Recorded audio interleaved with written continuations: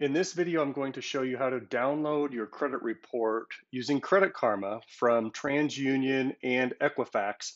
And you may have done this before, but the process has changed recently. So make sure to watch this video all the way to the end where we get to the print portion of this, because that piece has definitely changed and you want to make sure you know how to do this.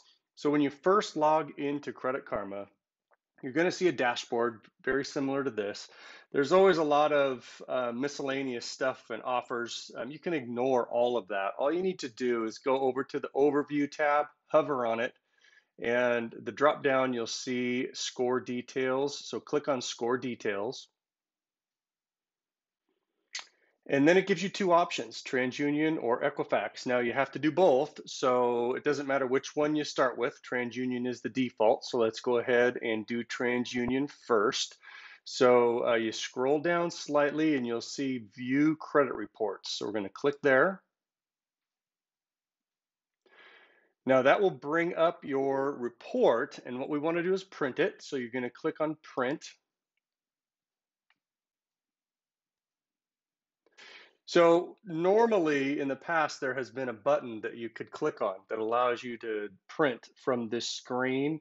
Unfortunately, that option is no longer available. And the way that you print is going to depend a little bit upon the kind of computer you're using and the browser that you're using.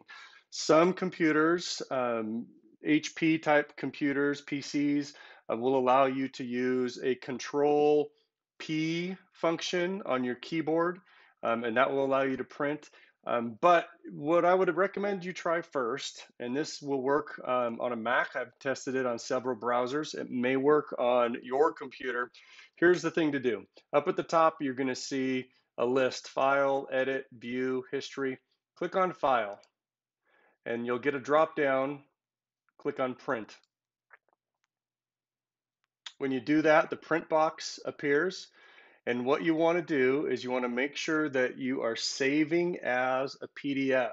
Now, your print box may look a little bit different than this one, but nonetheless, you still have to save this document as a PDF because you're not actually going to print it. You're going to save it to your computer and then email it to Dedicated Credit Repair. If you want to print a report, you can for your own purposes, but we just need you to save it and then email it. So that's what we're going to do here. We're going to save it as a PDF. Down at the bottom, you'll see Save. Now, this is very important. When you go to save your credit report, you have to remember where you're saving it.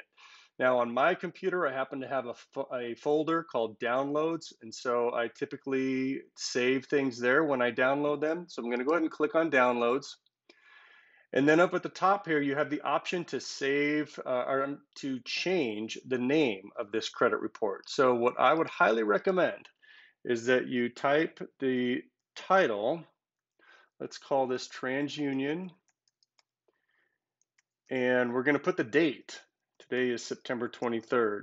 And the reason why you want to put the date in the title is because you're going to have to do this multiple times throughout the credit repair process. And so it'll be much easier for you to find these reports if they have the date on them, because you're always going to want to send the most recent one over to our office at Dedicated Credit Repair. So we're just going to call this TransUnion September 23rd, and then we're going to hit save.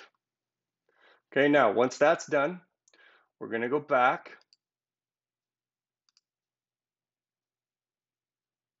and now we're going to do the same thing for Equifax. View credit report, print report, and now file, print. Save as a PDF. We're going to save it to downloads. We're going to call this one Equifax, September 23rd. Save. Now if I open up my downloads folder,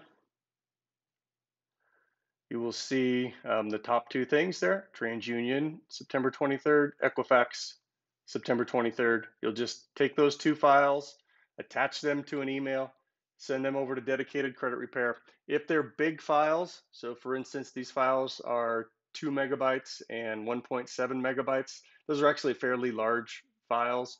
So you probably will need to send them separately. If you try to send them both in the same email, it could, your email server could reject the email simply because the attachments are so big.